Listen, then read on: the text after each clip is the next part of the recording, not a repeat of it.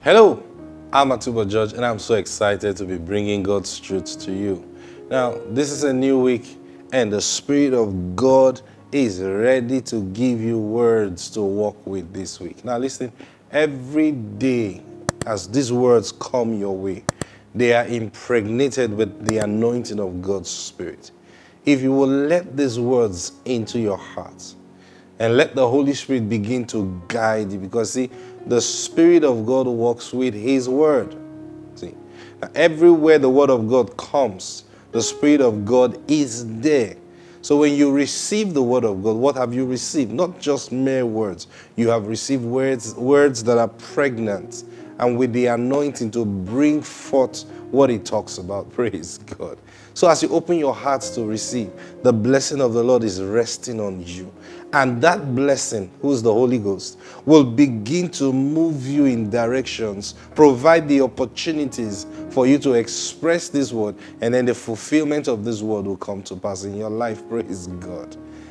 Let's pray. Father, we thank you for this new week. You are the God of all flesh. Nothing is too hard for you to do. Lord, we release our faith for the blessing to come on everyone watching and listening right now. And Lord, they will experience what we are talking about. Because the Bible says they went forth preaching everywhere. The Lord was confirming their words with signs following.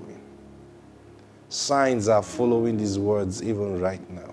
As burdens are being removed, yokes are being destroyed in the name of the Lord Jesus Christ. Amen. Praise God. Now, last week, I was talking to you about something very, very important. Now, I wonder how many of you went back to study and check these things that I was talking about, but they were very important. And I was trying to lay a foundation last week. So we're going to be continuing from there where we stopped. I was talking to you about the prophecy of Jeremiah and the prophecy of Joel being the same prophecy. I remember I told you last week, I said the reason the Bible is still relevant till this day, actually that is the main reason, apart from being a book of history, so we know where we're coming from as God's children. You see, it's a book of truth, meaning everything you read in the Bible is true. It happened. They were not stories. They were not fairy tales. No, they were not. Most importantly, why the Bible is important and relevant today is because it contains unfulfilled prophecies. See? Praise God. Yeah, it contains unfulfilled prophecies. So we use it as a guide. You know, sometimes we make this mistake of thinking how we fulfill prophecies is when we try to fit ourselves into those prophecies and begin to behave in such a manner. No, prophecies are self-fulfilling. That's the truth. Prophecies are self-fulfilling. You know why? The one who spoke already saw the end from the beginning. So he is not speaking so that you will do something to make it come to pass. He spoke knowing that it has come to pass. Hallelujah. Do you understand? I said, he spoke knowing that it has come to pass. I said, what kind of English is that? Yeah, but that's the truth. He spoke in the past tense. But you see, he is in the future. That's why many times God speaks. He speaks in past tense. For example, he will say, I have said. He said, I have given you. See, praise God. That's how he speaks. Say, when did you give it to me? But that's what he said. I have given to you. Hallelujah. Praise God. So prophecies are self-fulfilling. But you know what? When the season for the fulfillment of prophecy comes, God will raise the men that matter in that season. He will raise an altar of prayer. He will raise an altar of righteousness where that thing is concerned, and then it shall be fulfilled. But sometimes you see people, they try to, they read about the prophecy and then they say, we must fulfill that prophecy even now. And then they begin to work hard and begin to do stuff, begin to do everything and do everything. You try everything you need to try. If the season for that fulfillment hasn't come, it will not work. It'll do you good because it'll cause you to walk in righteousness. Now, even that, remember the Bible says, for it is God that is at work in us, both to will and to do of his good pleasure. Now, that's why, as a child of God, one thing you must learn to do is learning to submit yourself to the workings of the Spirit of God. You say, how do you do that? I'll tell you as simple as possible. You don't struggle over the things of God. See, you know, sometimes you tell yourself, man, you know what? I'm going to pray 5 hours today. I will pray 5 hours today concerning this matter. I will pray 5 hours today. Now you are willing to pray, and then you go and you start. Oh, Barakataya, in the name of Jesus. You pray and pray and pray and pray and pray and pray, and you'll be telling yourself, by now I'm sure I've done 1 hour 30 minutes. You know, and you pray, and then you look at the time. You've only done 20 minutes. Oh, what? What? Now, you know what? That prayer, you're struggling to pray that prayer in the flesh. You say, but I'm speaking in tongues. Yes, you are not speaking in the Holy Ghost. You are speaking in tongues, yeah, but you are not speaking in the Holy Ghost. So what's the difference? I'll tell you. When you are speaking in the Holy Ghost, you don't use your energy. You don't use words that you know, even though in tongues. When you're speaking in the Holy Ghost, you just swimming and walking and speaking by faith and going. And I'm telling you, when you get into that realm, you won't be thinking in your mind, I'm sure by now I should have done 1 hour. I'm sure by now. You will just go on and go on and go on and enjoying it and enjoying it. And then by the time you realize, maybe, you know, at some point you calm down. When you calm down, you decide to open your eyes and you find a clock. Wait. Huh? Was not 5 minutes ago I started? How come? 2 hours? That's what happens. Because when the Holy Ghost comes into the equation, you lose track of time. So when you find yourself, you tell yourself, I feel I should pray for 5 hours. This thing will change if I pray for 5. And then you pray and pray and pray and pray and pray. Then you realize 30 minutes gone. You see, you are not doing that thing by the Holy Ghost. You know what you do? 2 options. Either at that point you begin to ask the Lord to help you, or you quit that assignment. Because it wasn't given to you from God in the first place. See, you are the one desirous to do something. See? So if the Lord is not involved helping you, it will make no sense. You can end up praying, you know, by struggling. So, no, I said 5 hours. I'm not stopping here on the 5 hours. You may end up praying for that 5 hours and nothing will really change. But something good will happen to you. Discipline would have happened to you, which is good for the next level.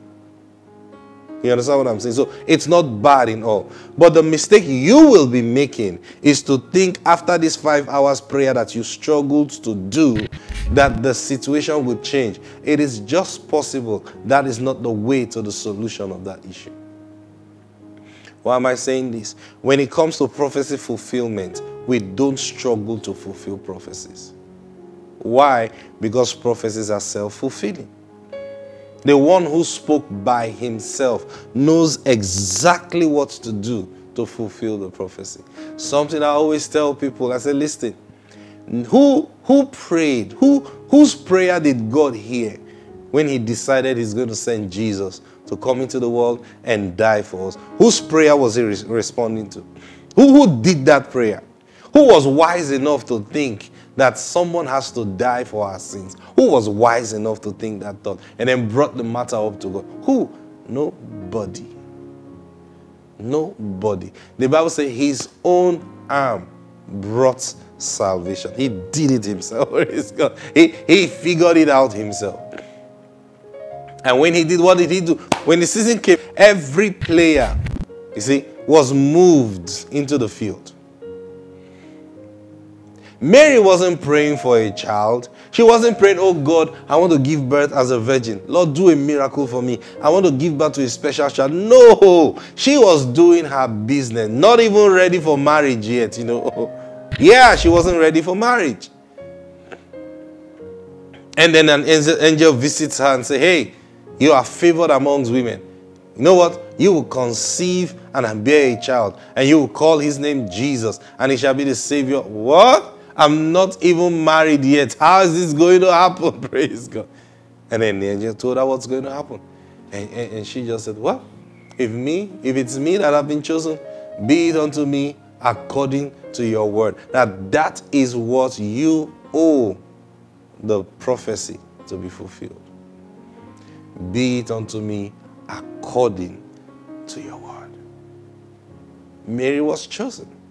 Someone else couldn't have, maybe imagine Mary telling somebody that, hey, guess what? I had a visitation yesterday, and this is what the angel said. And that person said, wow. That person goes home and begins to pray to, oh God, what you did to Mary, you must do to me. I receive that prophecy. I decide in the name of Jesus, I will fulfill that prophecy. Angel, I will fulfill that prophecy. Come and visit me. Come and visit me. I want to conceive, like the angel told Mary. No, think about it. Your prayer will not fulfill it. The Bible never told us Mary was a prayer warrior.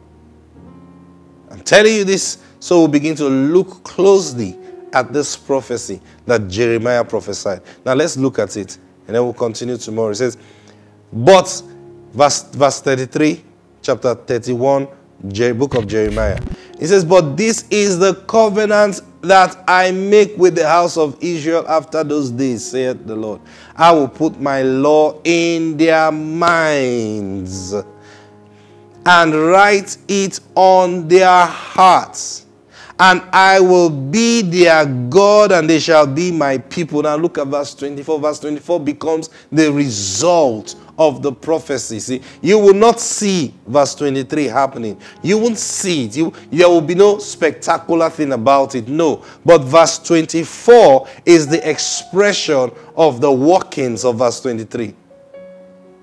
So what happens in verse 24? It says, no more shall every man teach his neighbor and every man his brother, saying, know the Lord. For they all shall know me, from the least of them to the greatest of them, says the Lord. For I will forgive their iniquity and their sin I will remember no more. Oh, did you see that? So when you see this prophecy, what are you looking out for? You are looking out for a season that you walk up to somebody and say, hey, you know what? I was praying for you last night, and I think the Lord sent me to you. He said, okay, sent you to do. The Lord was telling me that, and there's one business you want to do. And then you just go say, yeah, that I should hold on for 3 months before I do the business. Oh, yeah. In fact, what you just said now is a confirmation to me, because 2 weeks ago the Lord told me that I've been struggling with it because I think the opportunity may just pass me by. But you coming to tell me now is a confirmation. Say, that means God has gone ahead and He has done. Oh yeah, bless you, brother, bless you. Watch out for me, because I'm going to obey God. I'll stay for that 3 months. I'll postpone this startup for like 3 months. Say, yeah, I'll be praying along with you. Bless God. Amen. That's what He's talking about. Praise God. No, not the one say, I don't know, God spoke to me. And he said, so what do I need to do? I don't know, this is the part God revealed to me, or maybe we should go and see Pastor. Pastor will now tell you, maybe Pastor will be able to explain it further. That's not what he's talking about. That's where we are today. Praise God. Yeah, when you need someone to interpret it for you, when you need someone to instruct you before you do what is right. He is saying, in that day, nobody is going to tell you what to do. And how are you going to know it? By the Spirit of God. Hallelujah. Now, that's the result of Jeremiah's prophecy. So, we are supposed to be looking forward to that day. How is that day going to come? Not because we say we have reached that day. No. You see, the Spirit of God is working. It's for us to ask ourselves, where are we in these whole seasons of God? Praise God. And then the Spirit of God will begin to guide us. You need to ask that question, where am I in the scheme of things? Where am I in God's season? And then the Spirit of God will begin to unveil His truths to you. Praise God. We're going to continue from here tomorrow. Listen, don't miss any of this broadcast. And like our page on Facebook, you can subscribe for our YouTube channel and put on your notifications so that you'll be getting notified whenever a new message is posted. God bless you. Go out today and shine. Go out today and come back with pastures. In the name of the Lord Jesus Christ. Amen. Bye-bye.